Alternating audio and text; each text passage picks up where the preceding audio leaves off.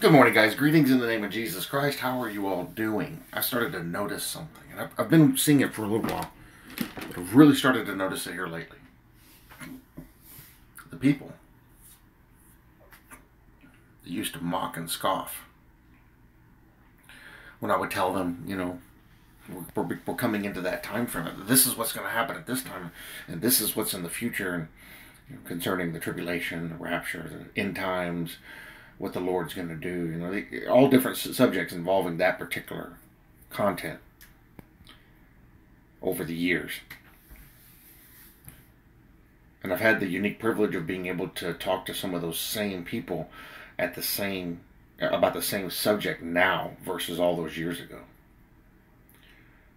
Those same people don't mock anymore, save one or two. They don't mock anymore. They don't balk at it anymore. They don't play it off anymore. Now they're quiet because now they're not sure.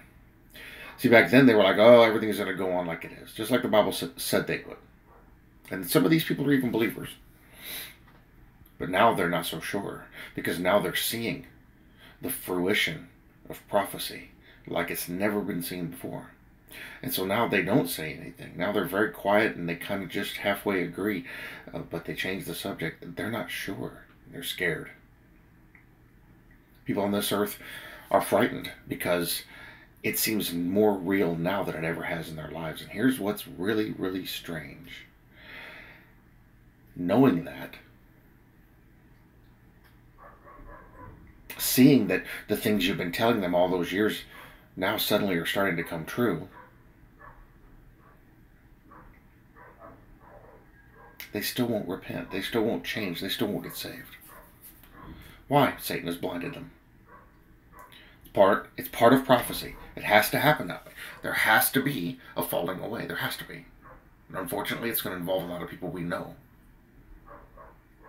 But the Lord is going to bring them around and bring them into salvation so that they will stand in heaven also. That's why we keep planting seeds. That's why we keep telling them these stories. That's why we keep telling them, this is what's coming. This is what's coming. This is what's coming.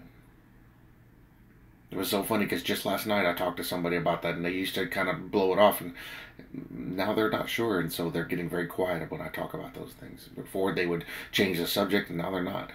Now they're listening. But it may be too late. I don't know. This is why you put everything in the Lord's hands. Everything. Every big decision you have to make, take counsel from the Lord. Put it in His hands. If you don't know about this person, that person, put it in His hands. He'll deal with it. And He deals with it perfectly. That was a little off topic. But not really, because in Acts 5:31, we just did the Acts playlist. Him hath God exalted, Him being Jesus Christ. If Christ is exalted, all those that are His will be in the boat that we're in now, and all those that are on the other side of the door, the other side of the threshold, will be in the other position. The world is going to be convicted into truth. They don't know that it's already happening.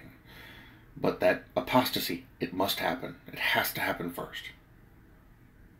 2 Thessalonians 2 says this very clearly. It has to happen. So it should be no surprise to us, even if it's concerning or even if it's sorrowful. It should be no surprise to us that it's happening. Don't be surprised if somebody you thought was secure in the Lord suddenly goes a different direction. It's happening. What we do is we keep ourselves in the faith. The Bible says keep yourself in the faith. Don't focus on keeping somebody else in there. They've got to make their own decision. You keep yourself in the faith. It seems selfish, but if I can't stay in the faith, how can I possibly help someone else stay in the faith? So I have to stay in the faith. I have to make sure that I'm standing where I should be. I have to be wary and watchful, just like the Bible says. By doing that, I become a guidepost and a waypoint for those who are trying to find their way back. And it may be that you can reach your hand down and grab another and pull them in at the last minute. That brings us to morning devotional and prayer. This is for April 22nd, which is today. Him hath God exalted, Acts 5:31. Let's go read Acts 5:31. Where's my Bible? I can go, there we go. Acts 5:31.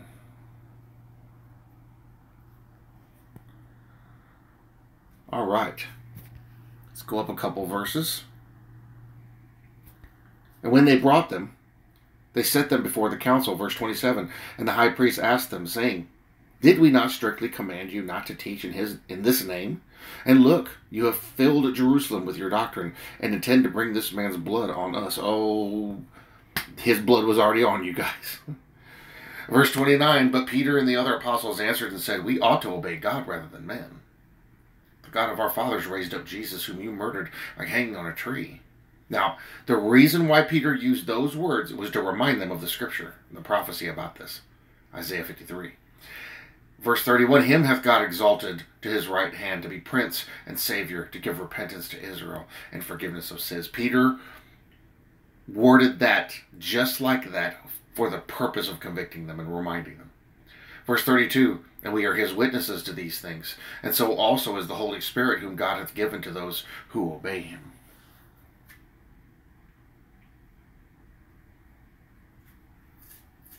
Their response, verse 33, When they heard this, they were furious and plotted to kill them. See, those men knew the scriptures. They're talking to Pharisees. They knew the scriptures.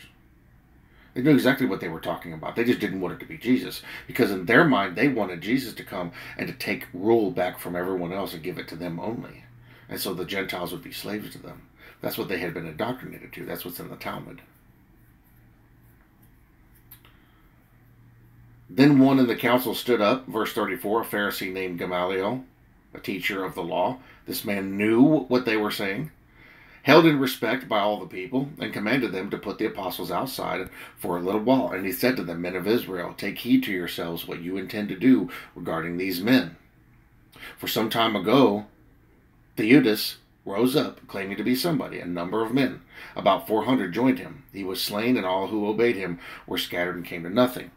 After this, Judas of Galilee rose up in the days of the census, and drew away many people after him. He also perished, and all who obeyed him were dispersed. And now I say to you, keep away from these men and let them alone. For if this plan or this work is of men, it will come to nothing. But if it is of God, you cannot overthrow it, lest you even be found to fight against God. I think he realized what Peter said, and it convicted him. He was like, whoa, wait a minute. We're about to make a massive mistake, and he's warning them. Verse 40, And they agreed with him. And when they had called for the apostles and beaten them, they commanded that they should not speak in the name of Jesus and let them go. He knew. He knew what was happening. Peter's words called to mind the prophecies and the scriptures that all these men knew. And it convicted him enough that he had to go, whoa, hold on, fellas. We need to think about this. We might be about to make a bad mistake. Obviously, they didn't take a good enough counsel into his words, or maybe he even didn't take too much, but it sure changed the situation.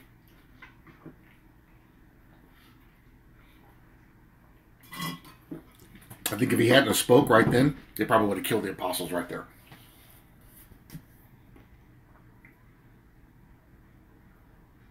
Him hath God exalted.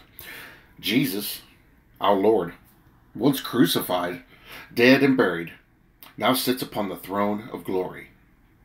The highest place that heaven affords is his by undisputed right. It is sweet to remember that the exaltation of Christ in heaven is a representative exaltation. He is exalted at the Father's right hand. And though as Jehovah, he had eminent glories, in which finite creatures cannot share. Think about this. Yet as the mediator, the honors which Jesus wears in heaven are the heritage of all the saints. It is delightful to reflect how close is Christ's union with his people. We are actually one with him. We are members of his body, and his exaltation is our exaltation. He will give us to sit upon his throne even as he has overcome and is set down with his Father on his throne. Remember what the Bible says, that at the moment of salvation, we're already seated in heavenly places.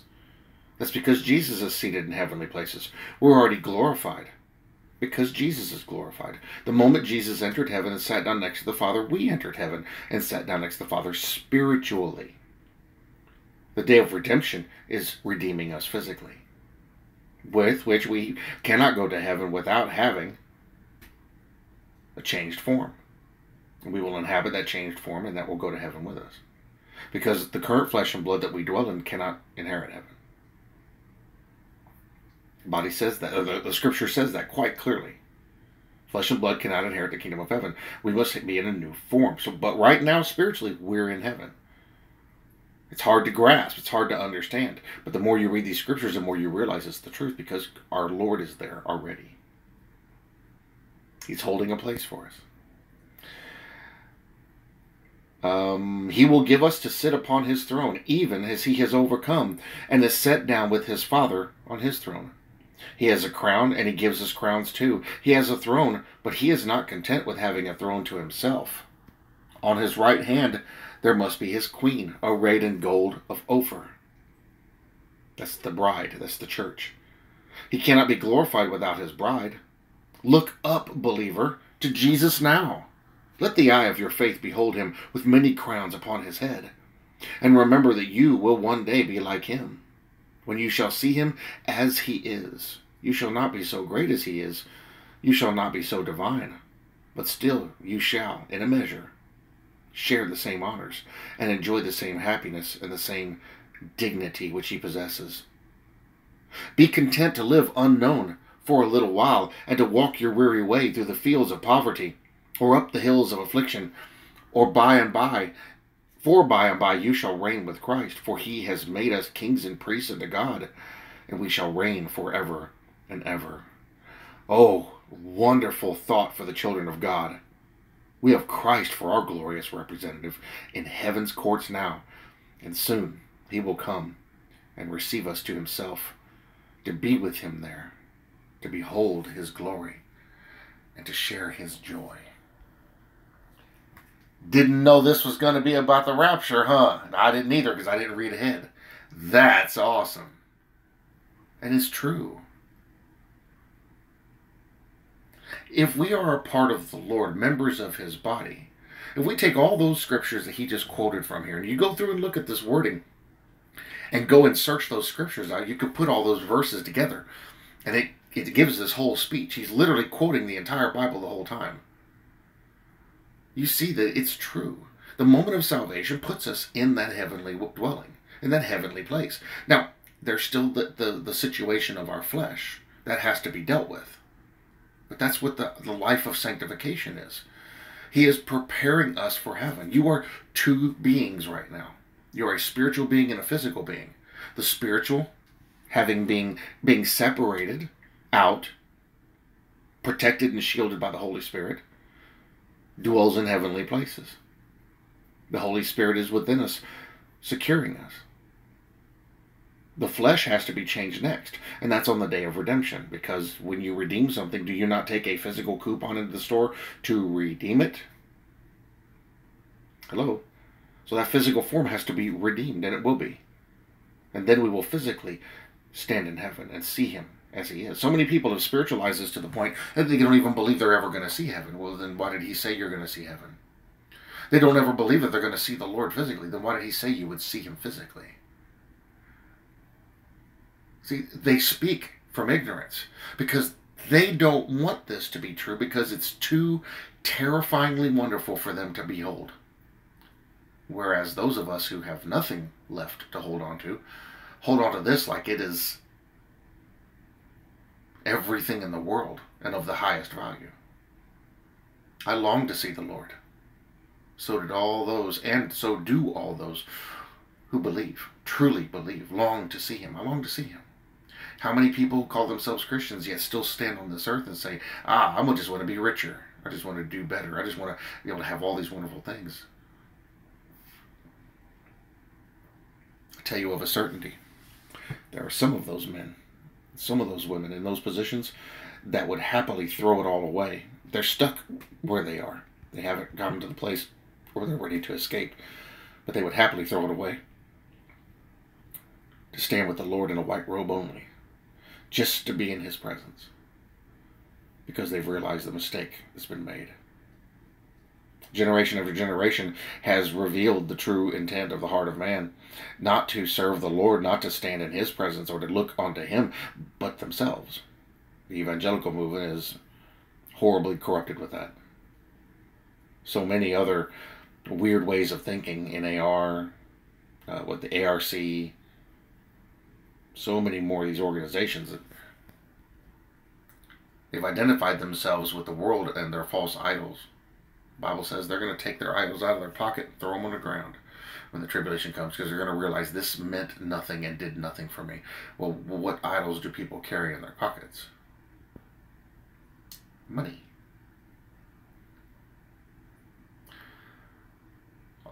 Over and over and over again, I see more and more, and this is concerning to me, more and more, and people are doing this. More and more and more. Glenn Beck does it, and Charlie Kirk now does it. I'm about to unsubscribe from his channel. Invest in gold, invest in gold, invest in gold. Well, I want to tell you something.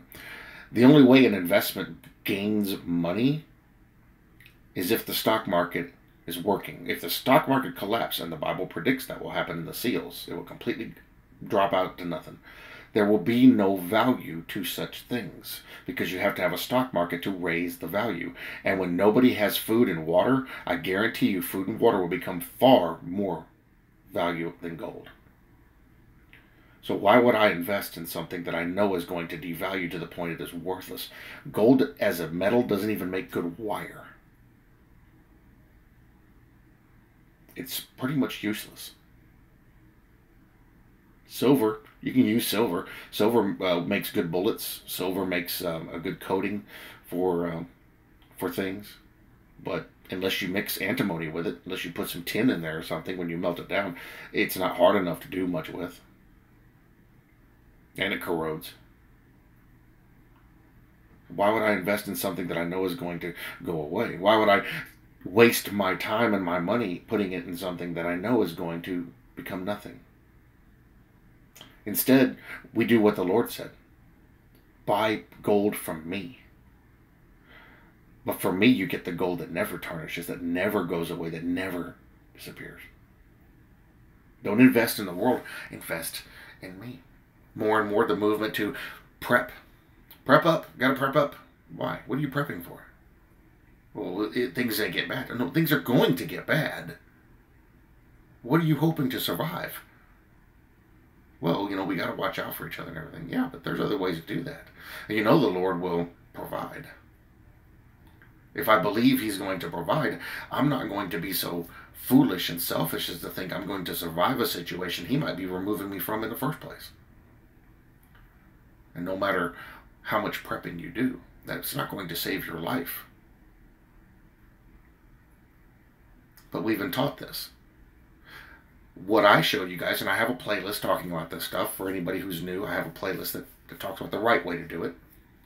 3 to 6 months. And that's all. That's all you need.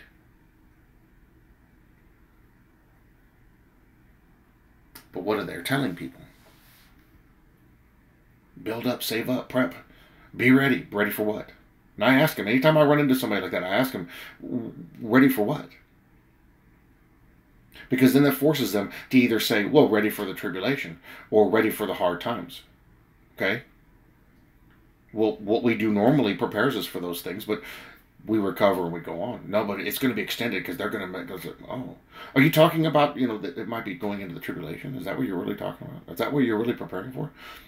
So you don't believe there's a pre-trib rapture? Oh, no, I believe it. Then why are you prepping for the advent of it not happening? Well, it'll be here for people that, no. The Bible says everything is going to be destroyed. How are they going to get it? Fire, tidal waves, earthquakes, everything's... Why would they hide in the rocks of the mountains if they could go hide in buildings? Well, maybe they can't because the buildings are gone. Maybe everything's gone. Maybe it's such a shock to them because the economy has collapsed. Everything's war. Everybody's fighting. I mean, guys, I'm telling you, they're probably going to launch nukes. So most of your major cities are gone. There's not going to be any place to hide. But that's what they're teaching people. Instead of teaching them to have faith. Well, you can have faith and then you do prudent planning. The Lord wants you to step up, to help yourself. Well, technically that's not in the Bible. What he wants us to do is take counsel from him. What does he want us to do? Now, it may be he's leading some of these people to do this. Maybe he's put it on their heart to do this, but I don't think it's going to be for them. If anything, it's going to be for someone else who did walk in faith. And it may be that they're one of the first ones who gets taken out or locked up, and all that stuff is left sitting there, and so he'll bring other people there to take it. Fact of the matter is, we're not to lay up for the day of the Lord. There's even a woe, a condemnation for those who long for the day of the Lord. There are some people who wish that everything would fall apart so they could prove to themselves that they can survive. Well, you want to prove it to yourself, go do it. Go move out to the mountains, don't tell nobody, and go live and survive.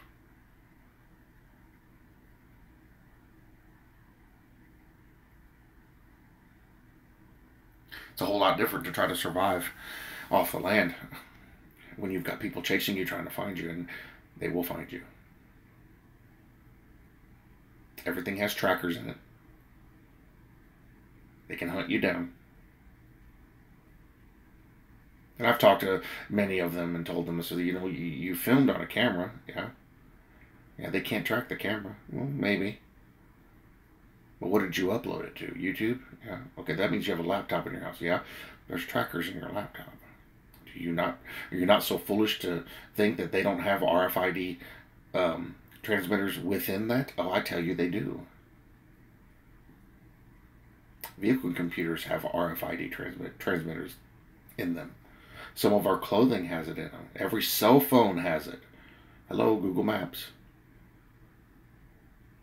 Why do you think they phased out TomTom and Magellan? Wasn't because they weren't good. I still have mine. They work just fine. But you have to plug them into a computer to update the maps. It's not real-time updating, which means it's not connected to the network. They can't track that. But your cell phone they can, because it's on all the time. And your GPS is on all the time. Why? How do you find restaurants in that? Give us your location and we'll show you the best route. Show us where you are. Allow us to see your location so we can show you where the restaurants are near you.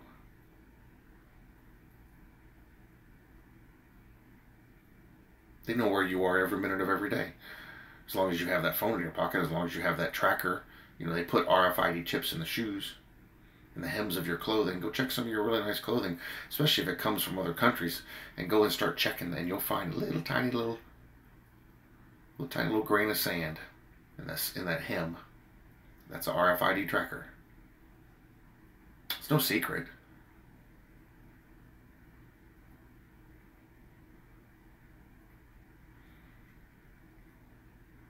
One of the most important things that we can do right now is have faith in the Lord and have faith in His Word. Look at the world around us and say, okay, I see this, and my flesh says I need to do something.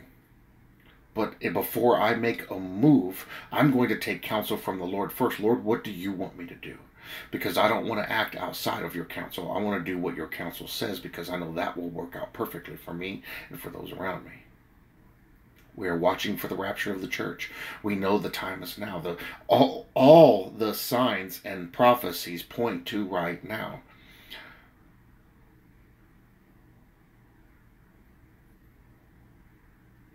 So I'm going to take counsel with the Lord. Lord, what do you want me to do? Now I have a video coming up here, hopefully in a couple of days, where I can show you an example of that. Because I need the visuals example here, and it's not here yet. So I can show you guys that. But I'm going to go over scripture in that to point out the providence of God and how we are to wait on Him, because when we wait on Him, it's better.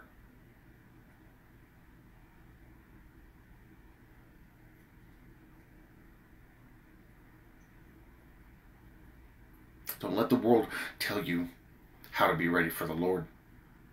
Let the Lord tell you. Because He tells us right here in this morning devotional how to be ready for Him. Tells us how to be prepared. How were those apostles in Acts 5 prepared? They had the Word of God. And because they showed that level of faith, God delivered them by convicting one of the Pharisees. Hey, remember that scripture? Yeah, that's what he's quoting. Fellas, hey, hold on a second. Let's go over here and have a talk. If we mess with these guys, we might be putting ourselves in a real bad spot. Remember them other dudes? Yeah.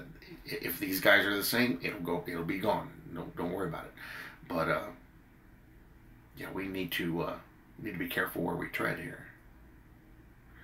And the apostles, all they had to do is walk in faith. That's all we have to do. Walk in faith. Walk in faith and believe it. He will lead us. Be conscious of the Spirit working in your heart. And at the moment, whenever something comes up, and it's like, no, well, wait a minute. Okay, well, I feel like I'm being very drawn to this. Okay, all right, I'm down. And then you move, and then you act. Pray. Ask Him. You go in the Bible, and you look, how did they prepare? They prepared accordingly. A lot of people want to go back to Joseph, and whenever they had stored up all that grain that was in the for the 5-year famine. And like, see? Okay, well, you're taking that out of context because that was for multiple nations. Of course they stored up. And they sold all that grain and helped those people be able to make it.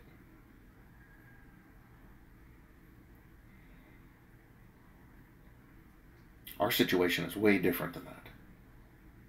See, there was an end to their famine. There's no end to coming to this one, except for the millennial reign. And then at that point, everything changes anyway. So we have to be prudent. We have to listen to the Word and pay attention to what He's saying. If you're caught up in that movement of prepping and storing all this stuff up, stop. Calculate out what 3 to 6 months would be for your stuff, and then that's what you hold on to. I don't even have that.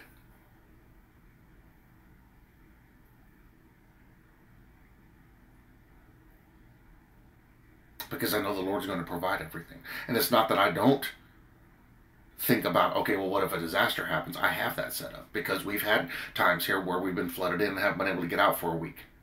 We've had times here where the weather's been so much that it's shut a lot of stuff down.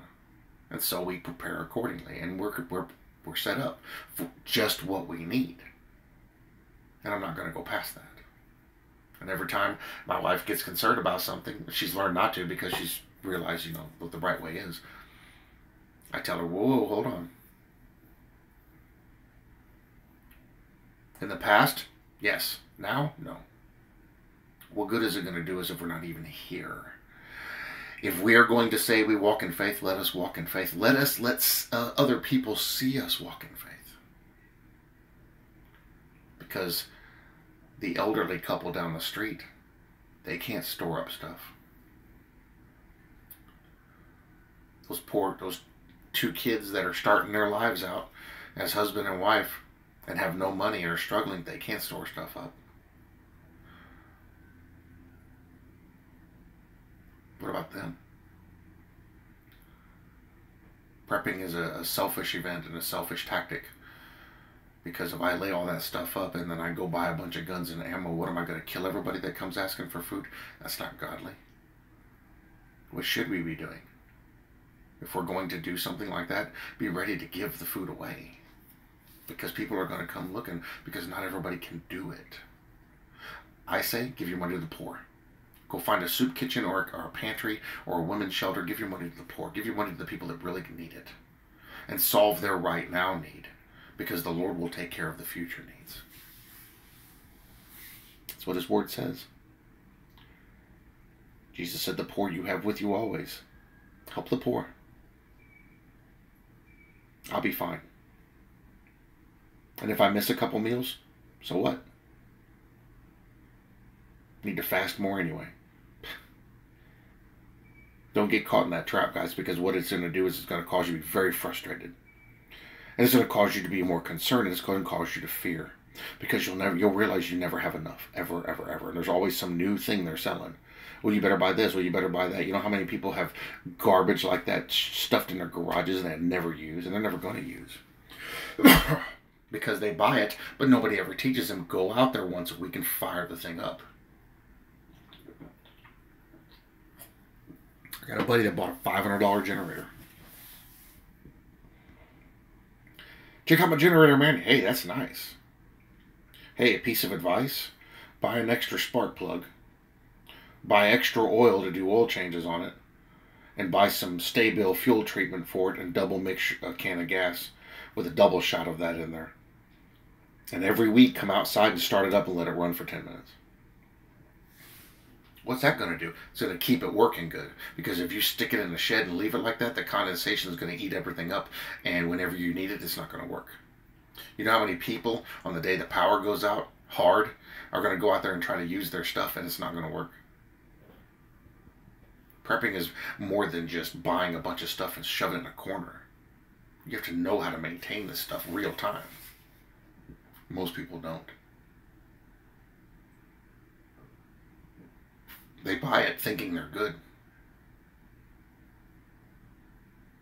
How horrible would it be for you to store up a whole bunch of different kinds of stuff and have it sitting in the corner, never look at it? 2 years later, something happens and you need it, and you go in there and realize the rats have eaten their way into the containers and have destroyed it all. See, there's a whole lot more to this than what they're telling you. And they won't share with you the finer points of these things. I know how to do this stuff. I know what you're supposed to do with these things. And I don't do it.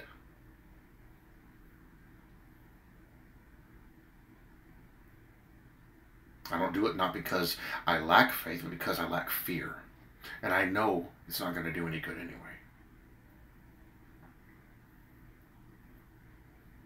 Let us look to our Lord. Let us look to Him for the counsel. Look to Him with our faith, because, like this morning devotion says, we're standing in His presence. When you go stand before the Lord, you take nothing with you.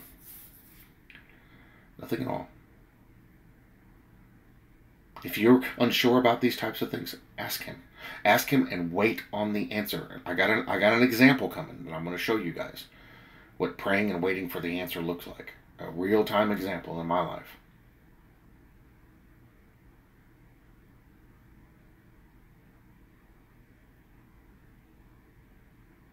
Pray and wait for the answer. Wait for His counsel, because He will put things together in a series of events that will lead you to that providence. I know, it literally just happened to me. Let's pray. Father, we come before you this morning in the name of Jesus Christ to give you praise, honor, and glory, to lift you up and sing praises unto your holy name. Father, we thank you for this wonderful word, and we really thank you for these devotionals. These are amazing. I didn't know this app had this. This is incredible. Father, make us to not fear. We are looking for our Lord, but it's impossible for me to sit and look for my Lord when I'm constantly fearing that I need to save this and put that back and store that up for the day of wrath. And you told us not to do that. Woe to the person who does that. Father, there's a horrible idea going around the world, and especially in Christendom, about we need to be focused on these things, but not focused on you and watching for you. And you said quite clearly, blessed is the man who, when the Lord comes, finds so doing the thing that He gave that person to do. And what are people doing? The opposite. Make us to walk in faith so that the promises that you gave, we believe them. And when things get bad, and they will get bad, that we will walk in faith, because we'll know our Lord's got this. All we have to do is believe and hold on and wait for Him. You're worth waiting for, because when you bring the providence, it's that much greater.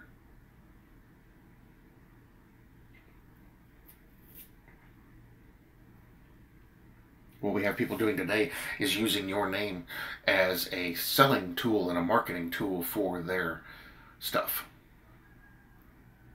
And they're making millions on worthless garbage. Most of it doesn't even work anyway. Some of the food they're selling is woof. You taught us a different way, Father. You taught us instead to have faith and walk in faith. Let the world see you walk in faith, and watch. Watch, watch, watch, because you don't know when He's coming. What are they doing instead? Everything the opposite of that. And yet again, they've laid out more dates and been wrong again. They try to word it so it absolves them from the responsibility of it, yet they're still responsible. How many people have these men driven from faith by saying these things? How many people have they caused to be offended by saying these things? And if they would just read your Bible and listen to it instead of changing it, they would know this. Father, make us to listen to your word and to be doers of it. To see our Lord in his glory in this word right here. And then to say, that's what I want. And then walk accordingly. That leads that narrow path to that. Truly, this Bible is the narrow path. The narrow gate. Because so many people deviate from it so often that they miss the path and miss the gate. Make us to stay on this path. In this word only. And to read it for what it says and accept it. And move forward in the knowledge of the word, your wonderful word, which we give thanks for again this morning. Make us to watch the way you intended us to watch, watching in faith, because there's nothing better. We don't need to save up food. Your word is food. It is food indeed. How many times did the apostles tell the Lord, Lord, eat. I have food that you don't know about. And he was always talking about your word that feeds us. And it does. Quite substantially. A lot of people don't realize that, but if you take it into your spirit, it's going to feed your flesh too. It's pretty awesome. Lord, make us to walk in faith.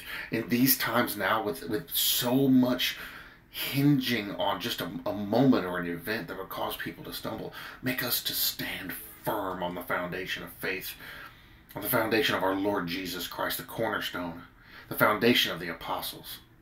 Because while the rest of the world is running around losing their mind, we're still building on that temple, building on our most holy faith.